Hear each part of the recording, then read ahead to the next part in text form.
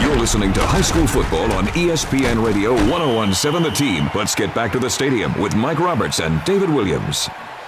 Let's go down to the sideline of Marcus Jaramillo. Marcus? All righty, I'm here with Coach Dotson, El Dorado head football coach. Coach, not having a rushing attack today. Can you speak on the play of your sophomore quarterback, Zach Gentry? You know, it's always hard whenever you're kind of in a spread. You got to be able to, but, you know, he had 2 rushing touchdowns, I believe, and that was huge, and it's always a threat, so they have to cover the run with the quarterback. Alex Ostrom, he made some big plays today. I know Alex from when he was just a freshman. Can you speak on the growth of him and what he means to your team? I think it's he's the most underestimated player in the state. I don't want Cruces and Clovis to hear that, but he made a lot of plays. He's a good jumper and good leaper, and he just makes plays when we need it for him to make plays. Your defense, they were pinning their ears back and going at him today. Was that the game plan, or did you guys feed off the lack of offense from La Cueva? Well, I think, you know, whenever they're off for 2 weeks, and that's tough. I think sometimes your continuity on offense isn't always there, and we knew that, and we were going to be able to get after them a little bit, and that's what we did. You know, you get a lead, and La Cueva's not. You know, they're traditionally a run team, so. And, Coach, lastly, you guys had a great turnout in the crowd today. What does that mean to your players and to you and your program as you guys move forward? Being an Eagle, it's awesome. You know, to play your rival in the quarterfinals, I feel bad for Coach Lucero. They had a great year, 9-2, but had a great year. I'm just so happy for the community in El Dorado and everybody that came out. We want to thank them, and hopefully, if we play Cruces, they'll come back out here. If not, we got to go to Clovis. Okay. But we're happy as can be. Okay. All right, Coach Johnson, thank you for your time. Mike and Coach, back up to you guys. All right, thank you, Marcus. Do you have a question for Marcus? Well, Cruces would be here if they win. If they play El Dorado, and if El Dorado plays Clovis, it would be in Clovis. Is that true, Marcus? Judging from the time that I was at El Dorado, last time Las Cruces played, we were down there, right. And El Dorado was up here for Clovis, so that is correct. They would be traveling to Clovis, and Las Cruces would be coming here. Okay. All right, thank you, Marcus. Marcus Jaramillo down on the field talking to Charlie Dotson, the victorious coach, as El Dorado wins here today by a score of 21-7.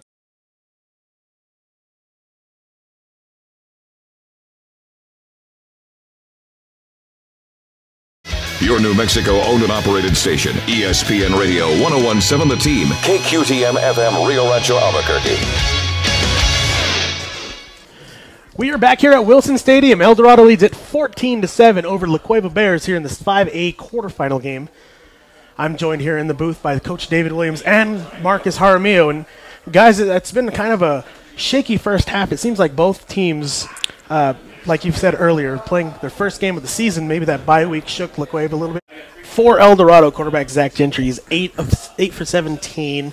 161 yards, a touchdown. He also has a 13-yard touchdown run. Marcus, what is Zach seeing right now? What does he see in the defense that's allowing him to put up some gaudy numbers?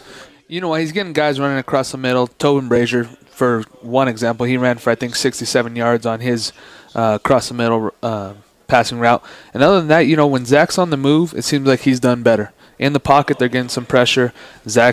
He's moving around, rolling out, and he's able to see the field a little better on the run, and it gives him another option to run the ball as well. And he's finding his open guys. La Cueva hasn't really had much of an answer. They've had some big plays. I think they have 6 plays of 10+ yards. El Dorado does, so that's one big thing.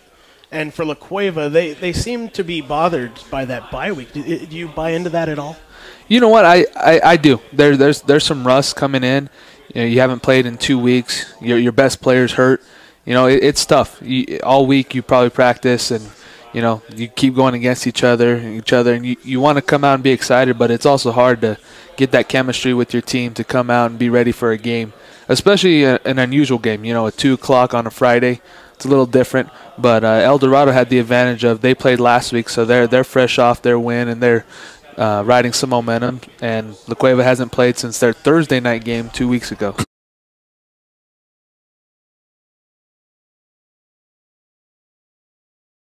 Let's go down to the sideline and to Marcus Jaramillo. Marcus? Hey, guys, I just got a report from the El Dorado sideline that Des Ravenel, big-time defensive end for El Dorado, injured his hip yesterday in practice and most likely will not play today. All right, thank you, Marcus.